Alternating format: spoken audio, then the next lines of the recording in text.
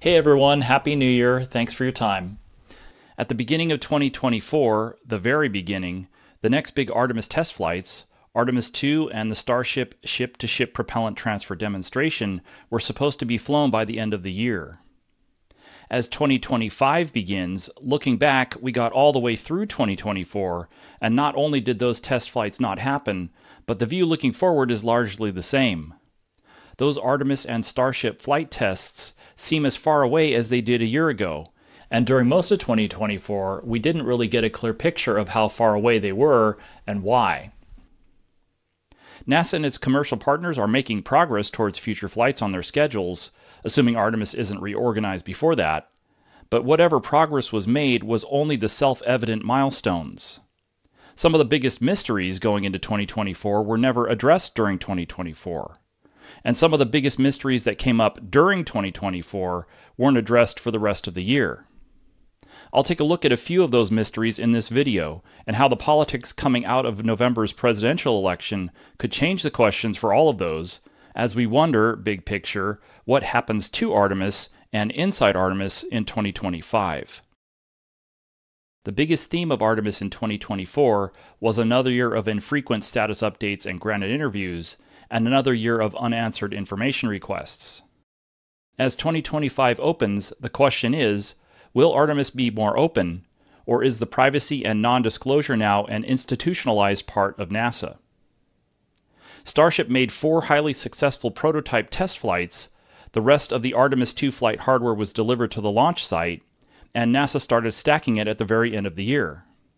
But public updates about development progress were kept to a minimum during 2024, and less context and forward outlook was provided as it went by. And it's still mostly unclear in public where things stand relative to the major Artemis milestones. At the beginning of 2025, NASA still expresses some desire to fly Artemis II by the end of the year, and of course, Starship says the prop transfer demo is happening this year. To be fair, it wasn't long into 2024 before Artemis II was delayed. Less than 2 weeks into the year, Artemis II was pushed all the way from the end of 2024 to September 2025, and then with about 4 weeks left in the year, it was delayed again to April 2026. Starship is privately developed by SpaceX, so an explicit delay was never announced.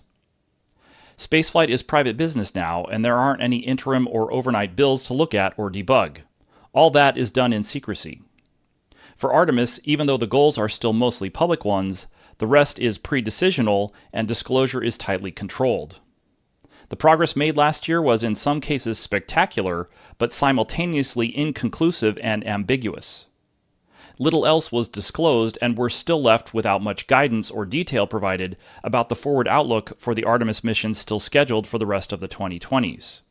At least for now. Just like the online information databases, I have accumulated several years of information during my work with NSF, NASA Spaceflight, and prior to that. However, the amount of new information being shared in public is declining as the U.S. government transfers control of their space flight programs to launch and transportation services provided by and controlled by private business. We're more reliant on past information or sporadic data dumps from previous years to fill in most of the blanks left when a picture is published without comment or with little context attached. For news now, everyone out here in public is more reliant on, let's face it, leaks. 2024 just happened to be when I started this podcast, in large part because doing deep dives based on Artemis news became unsustainable, coincidentally after the COVID-19 pandemic. If we go through a few of the big news items or unanswered questions, we see that NASA and the Artemis contractors had little or no official public comment about them. They were reported on by quote-unquote the media. In other words, they were leaked.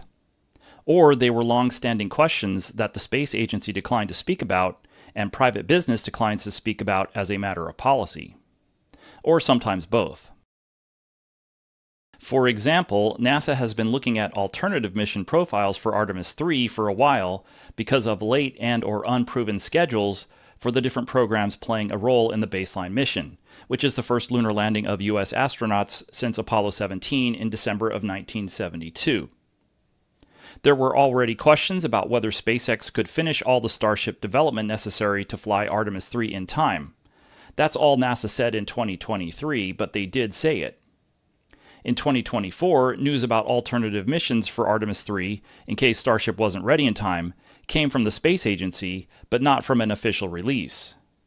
Information provided by sources to Eric Berger was published in a story he wrote for Ars Technica in mid-April.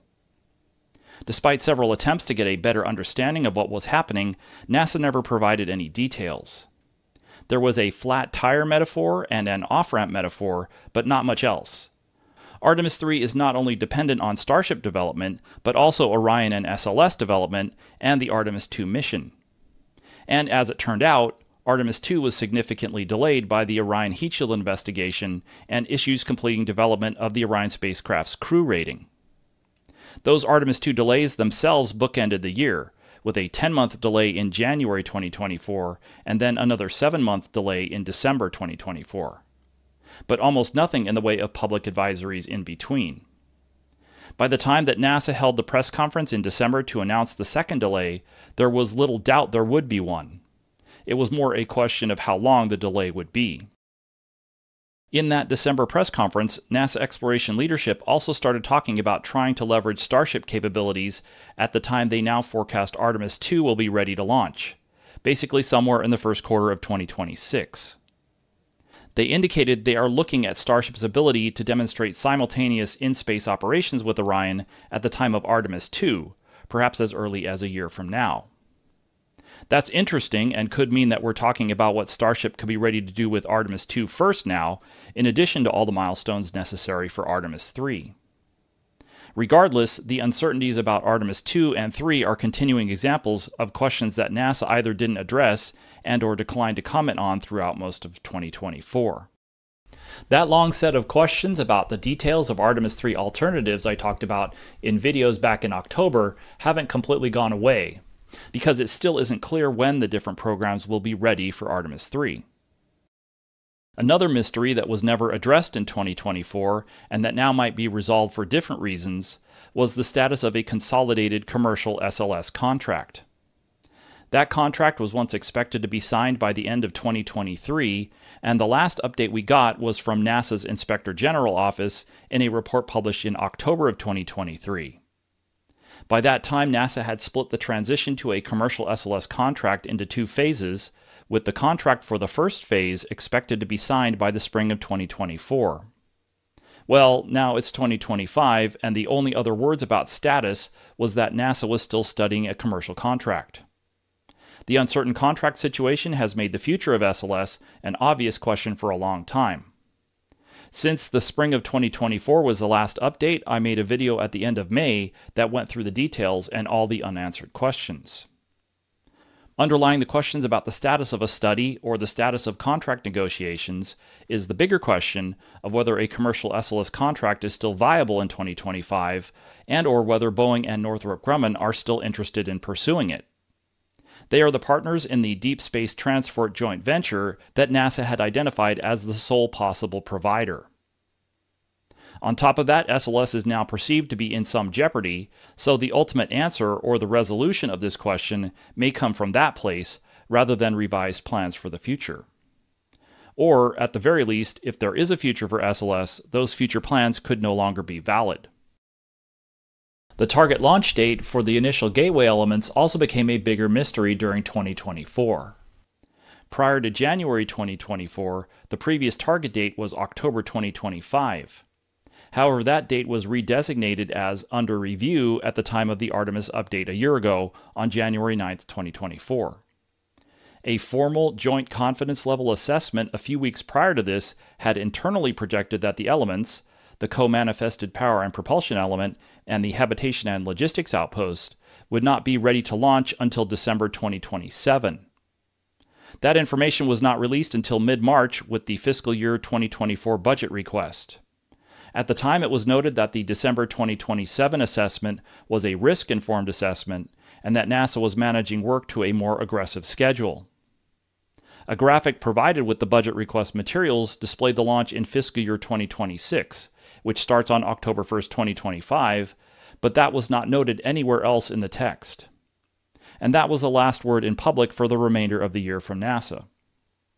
The most recent public update was provided by the Government Accounting Office in a report published in late July, which reported that NASA anticipated determining an updated target launch date in the summer of 2024. However, an update was never publicly announced. Given the multiple risks that have been realized in schedules across the different Artemis programs and the silence for the remainder of the year, the risk-informed December 2027 date could end up having more longevity than a new target date. We've seen near-term milestones for the Gateway element slipping, which raises schedule questions, and then there's this uncertainty with a target launch date that remained unresolved throughout 2024. Underlying the question about the target launch date is the question about when it will be ready to launch, and whether that is somewhere between fiscal year 2026 and December 2027. All of these mysteries are currently overshadowed by the question of what happens when President Trump's second term begins in the middle of the month. We will probably be talking about that a lot, too. At least until there's more clarity about what Artemis programs the new administration plans to keep and what they plan to terminate. Depending on what Trump and senior advisor Elon Musk decide to go after, some of these long-standing questions could be invalidated. For example, if they decide to terminate SLS, as the rumors suggest, that would answer many of the questions about its future, and so on for whatever big changes they propose to other programs.